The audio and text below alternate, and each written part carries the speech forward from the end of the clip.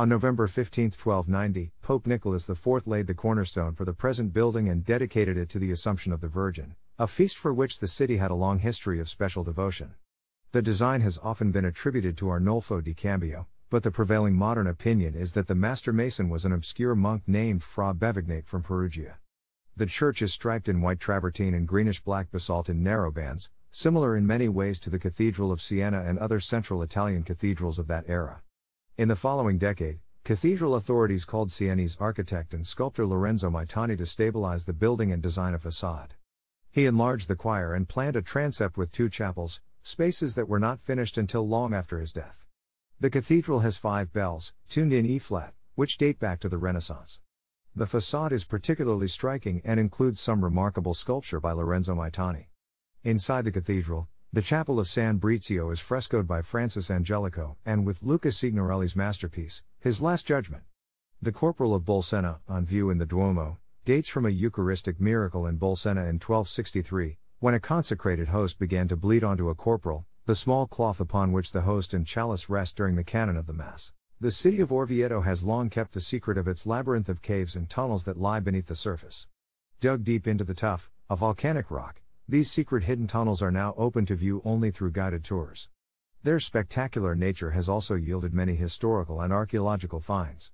St. Anselm College has set up a program where each summer, students travel to Italy to work at the college's archaeology site located at the Correlia excavation site, just outside town.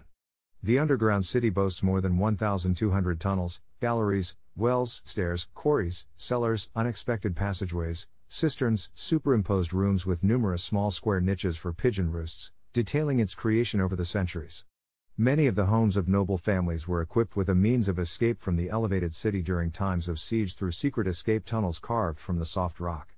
The tunnels would lead from the city palazzo to emerge at a safe exit point some distance away from city walls. Work on the construction of the Palazzo del Capitano del Popolo began in the 13th century on an area that had been occupied since 1157 by the papal palace built under the reign of Pope Hadrian IV. The original Palazzo del Capitano was a single ground-floor loggia that was used as a marketplace or for meetings, from which the magistrate would speak to the citizens.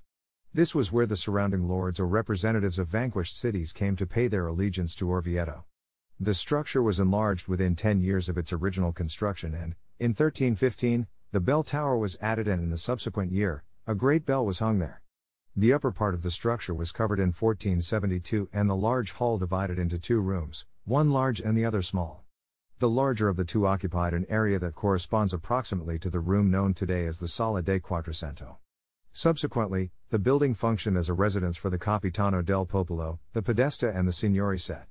From 1596 one of the lower section rooms housed the studium, which had been reinstituted a few years earlier by Lorenzo Magalotti. Students of law, theology and logic came here to study twice a day, each time the bell of Palazzo del Popolo rang, until 1651. Few records of this university appear after this date.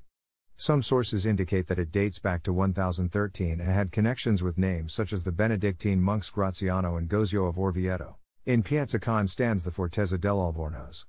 It was built by order of the Spanish Cardinal Albornoz under orders from Pope Innocent VI and designed by condottiero and military engineer Ugolino di Montemarte. The Albornoz fortress stands on an area that was once occupied by a temple known by the Latin name Augarale. Originally known as the Rocca di San Martino, construction on this massive fortress started either in 1359 or 1353 near the town cemetery. Its aim was to provide the church a secure site in the city and allow the cardinal and his captains to consolidate recent military victories. In its original square plan the fortress was flanked by a small building near the main entrance and surrounded by a moat, crossed by a drawbridge. However, the Rocca was almost completely razed to the ground in 1395 and successive attempts to rebuild it were unsuccessful. The fortress was finally rebuilt during the mid-15th century, using original plans and an additional circular line of fortifications. After the sack of Rome at the end of 1527, Pope Clement VII took refuge in Orvieto. To ensure that the city would be sufficiently supplied with water in the event of a siege, he gave orders for the digging of the now famous artesian well Pozzo di San Patrizio. For added security, the Pope ordered that a second well be dug to supply the fortress alone.